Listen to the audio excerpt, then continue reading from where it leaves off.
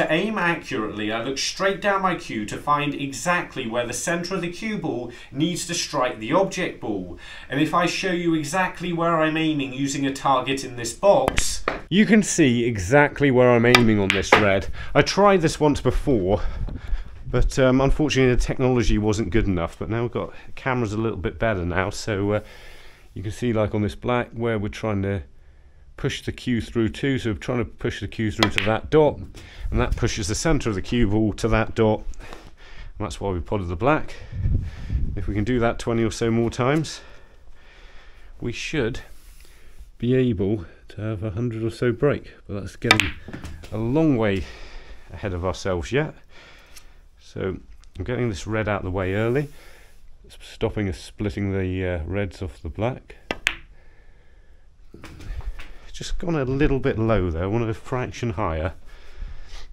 Oh no, we're okay. I thought it was going to be bridging slightly over the top of the red. We still are, but it's not really a problem. Looking to leave a good angle to open the reds now. So we want to go a little bit further through than straight, or the normal angle on the black, which is about level with it.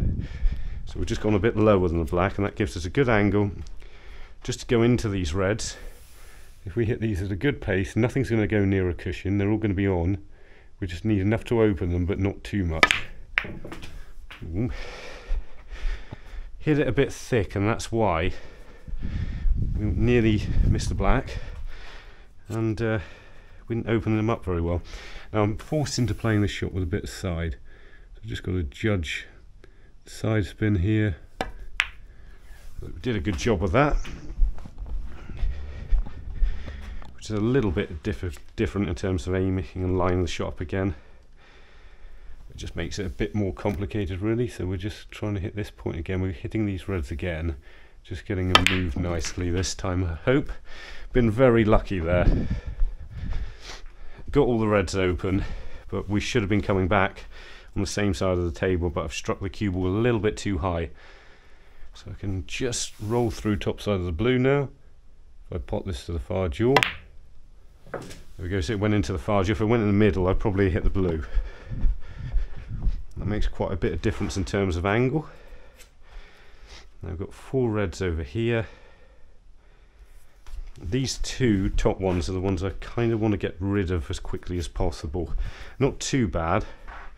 I'm just going to use this opportunity to get in behind them. We're looking for the second red down in particular. Trying to get on that in the middle pocket. Just nick the red, but it's gone perfectly. Just put a little bit too much pace in that, and we hit the red. So I can run back out for the blue again. You can see exactly where I'm pushing my cue through to. Just hitting that point, pushing through to it. There we go. Now I'm going to use that top red next, I hope. Not a fraction too far. Should still be able to just get high enough that we can just get back on the blue again.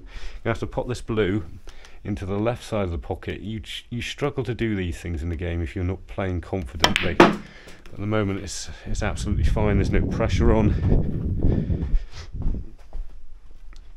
So we can just play this straight stun shot. Now we got rid of the most awkward red, I think, already. 1 or 2 in the middle there will be a little bit tricky. Particularly the one on the pink spot. That's the one that needs to go fairly soon. I can play for it now, but it's a little bit more risky than it needs to be from here. So if I don't get on it perfectly, I'll end up on nothing. It's a bit of a silly thing to do from here. Got into that white a lot too much, actually, not just a bit too much. I should have been another about a foot to the right side of the it's fine on this red though. Now I'm going to use right hand side to get top side of the black. See where I'm aiming, see it pushing through. And when I said I meant up the table there, and I potted it in the wrong side of the pocket. It's not too bad. You can stun back into a similar area to before, just away from the pack, and that will get us a nice opportunity of getting rid of that red. That opens up a lot more, most of the game actually. So we're in a really good position here. Everything goes. We've still got one red on the top cushion, which I think we're getting rid of next. I was trying to get rid of it the last time, but I ended up on the wrong side of it. The wrong side of the black anyway. Usually on the TV, you won't see people playing these reds too happily, but thankfully my pockets are a fraction bigger, so these shots aren't too much of a problem. Just go a bit too straight. Didn't want to be anywhere near this straight.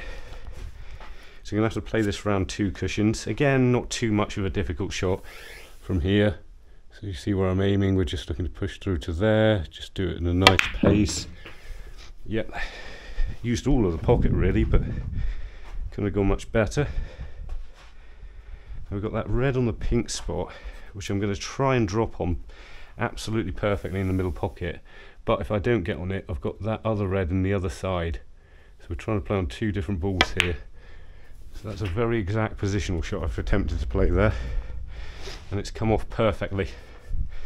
This is why it's so important to have the weight of the table. It's probably far more valuable than a lot of things, because it allows you to make the game a lot easier. So I'm just going to come back to roughly where my hand is. Gets us a good angle, and we can play another red that's close to the pink spot. Next, we're just using right hand side here to widen the angle. I quite like this shot. I know a lot of people, it's not necessarily the shot they like playing the most, but I just find it's a very easy way of manoeuvring the cue ball up the centre of the table like that. So we're just going to use the pink now as much as possible. So keep on this side of it. Stay on this side of the pink, get as straight as possible.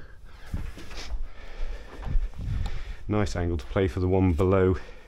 This is probably the bit of break building I find the easiest, because we can now just run just the other side of straight on this red. So we just go just the other side of straight. That means we can come back for the pink roughly straight. That gives us that red over there. Possibly just keep this side of straight on the pink, and it makes everything a lot easier. So we're just going to keep this side of straight. Just could have gone a fraction further. I think we can, yeah. So we might have to change our mind slightly here, but there's always so many options with this type of thing. I think we can just about do it. I'm just going to roll it in. Yeah, so we're going to have, yeah, shouldn't have done that. I knew that wasn't going to work, but it's not really too much of a problem. It's just, you see such an easy shot and you want it to be there and it wasn't there. I played a shot that wasn't going to work, or I finish about there on the red. I couldn't hit it that soft. So I can just come up for the blue. It's not going to be a difficult shot. It's going to be a simple shot to just drop up the table for the blue. If you don't overhit it. I said I had the weight of the table a second ago. It's all gone wrong since then. So I've managed to make this difficult, and whenever this happens, you just got to keep playing the shots, make the break as easy as possible, and make sure you give yourself as good a chance as possible to play and pot each shot. So we're playing that slow. I know the table's straight enough. If I was playing on a table I was less familiar with there, let's just get rid of these reds, I'd have had to play that a bit harder. Now the shot I'm looking to play here is stay this side of the black, but go across the table. And I'm not sure how much the top spin is going to affect it as it goes across here, so might end up low, might end up high. Hopefully we've got a good angle. It's going to be low. Wasn't 100% sure how that was going to come across, but that I'm not going to complain about that. So what we can do here is just run up nicely for the yellow. So we're just going to look to get just seeing the angle's a little bit steeper than I thought. But it's okay. We just got to be very, very careful to get the weight right. Got to get the right place across the table here.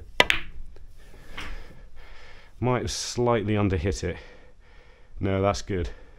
That's pretty good. It felt like I underhit it a lot, and I've underhit it by about a ball length. Some more reds. Good thing about this, I think I can just stretch and screw it back. I can. So we just got to go straight as possible on the green. Oh wow, sometimes when you stretch like that you just get into it a bit too much. First shot with the rest, I think. Don't think there was going to be one until that last one, so we just got to use the bolt cushion as much as possible to get a good angle. So what's the angle going to be like?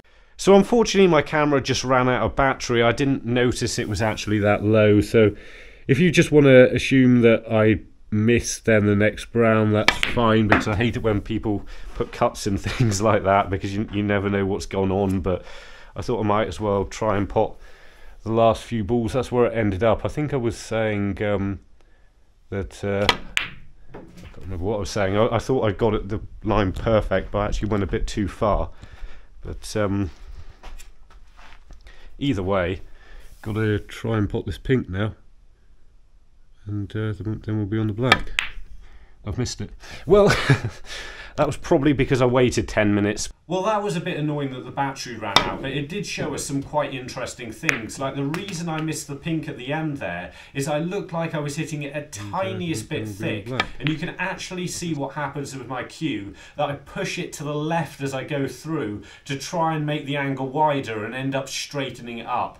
Also, there was a number of other shots where I thought I was striking the cue ball in the centre, but on reviewing it, it turned out I was actually striking slightly to the left or the right, which could be why I missed the occasional shot. So all that's left to do before I charge the camera up is find Spencer, who's in Kalispell, Montana, which is there. And if you want to see more headcams of me attempting to clear the table, including one where I'm attempting to make a 147 maximum break, then have a look at these two videos. And remember, don't just watch, play, and make the commitment to becoming a better player by subscribing to the channel and visit the website. See you later.